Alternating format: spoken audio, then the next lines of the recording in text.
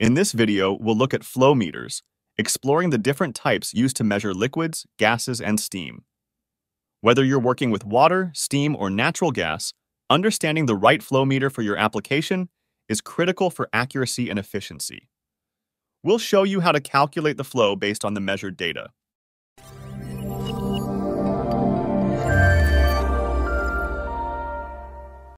Inline magnetic flow meter. Magnetic flow meters measure flow based on Faraday's law of electromagnetic induction. Two opposing magnets create a magnetic field that the fluid passes through. As the fluid passes through the magnetic field, the electrodes detect the voltage, which is proportional to the fluid flow. This flow meter will require electrical power or an onboard battery. The information gathered from the meter can be sent to a building automation system for various sequence of operation control strategies. There are no moving parts or obstructions in the flow path. This provides a very low to no pressure drop. This makes them a low-maintenance meter, while also being easy to calibrate. You will need at least 3 or more diameters of upstream straight pipe and 2 diameters for downstream. This is to ensure accurate readings. Check the manufacturer's literature as they can vary. Because these are inline meters and have accuracies ranging from plus or minus 2% to plus or minus 1% of the flow rate, they are more expensive than other types, especially as the pipe sizes become larger. For these reasons, an inline magnetic flow meter would not be the best choice for HVAC applications unless high accuracy is required. Insertion turbine flow meter uses one or more turbine wheels that spin as fluid flows through the system. The rotational speed of the turbine is proportional to the flow velocity. As the turbine spins, the meter keeps track of the number of complete revolutions the wheels make. The revolutions per minute is then easily converted to velocity, and with a known pipe size, a flow rate in GPM or liters per second can be determined. These meters are inserted into the flow path rather than being inline, minimizing disruption to the system while making them more affordable. These meters are more commonly specified for HVAC projects for their ease of installation and their lower price. With the use of a hot tap, some of these flow meters can be installed into a pressurized and actively flowing pipe. The insertion turbine meter will require additional upstream and downstream straight pipe lengths than that required for the inline magnetic flow meter. There will be a low pressure drop caused by the turbine wheel, and since they have moving parts, the maintenance will be greater in addition to the time between recalibrations. Inline Vortex flow meter.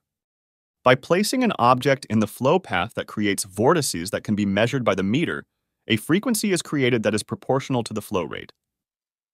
There are sensors located along the shredded vortex that measures the pressure changes. The frequency at which each vortex is shed is directly proportional to the velocity of the flowing liquid. There is also the option to provide insertion-type vortex flow meters. The flow meter has a moderate pressure drop due to the bluff body obstructing the flow, but usually acceptable in most applications. Clamp-on Ultrasonic flow meter. Ultrasonic sound waves are used to measure flow. Transducers are clamped onto the exterior of the pipe, and sound waves are sent through the pipe wall and fluid in both directions. The difference in sound wave transit time is proportional to the flow rate. The transducers act both as a transmitter and a receiver, alternating between sending and receiving sound waves. There is no pressure drop, as there is no direct contact with the flow or intrusion into the pipe. The flow meter is ideal for non-invasive measurement of flow in water, natural gas, and liquid applications. Common in applications where retrofitting is required, such as existing pipelines, or where contamination must be avoided. There is a small handheld meter that can be used for smaller pipes.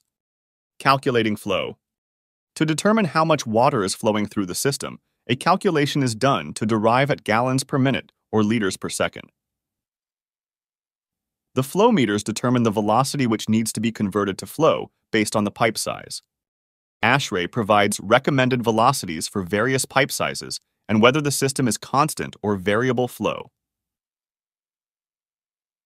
Chapter 22 of ASHRAE's Fundamentals Handbook recommends that for an 8-inch pipe in a variable flow system with greater than 2,000 operating hours, a velocity of 8.98 feet per second or 2.74 meters per second be used. We'll use 9 feet per second. To calculate flow, we'll need to know the area of the pipe because flow requires us to know velocity and area. For an 8-inch or 200 millimeter pipe, we need to determine the area. For an 8-inch pipe, the area equals 0.349 The GPM equals velocity times the area times the conversion factor. The conversion factor equals 448.8312, which converts cubic feet per second to gallons per minute as follows. 1 cubic foot of water equals 7.48052 gallons.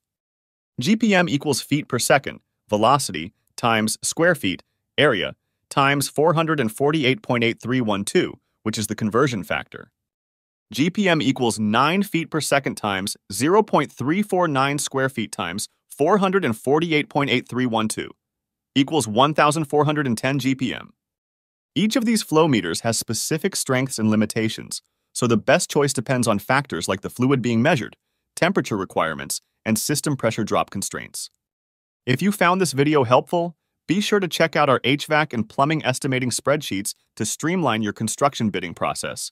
Check out our HVAC, electrical, and plumbing construction forms to help you run your business, and explore our online courses for in-depth training. You'll find everything you need to level up your skills and efficiency. Links are in the description below. If you liked that video, please give it a thumbs up and subscribe to our channel. Thank you.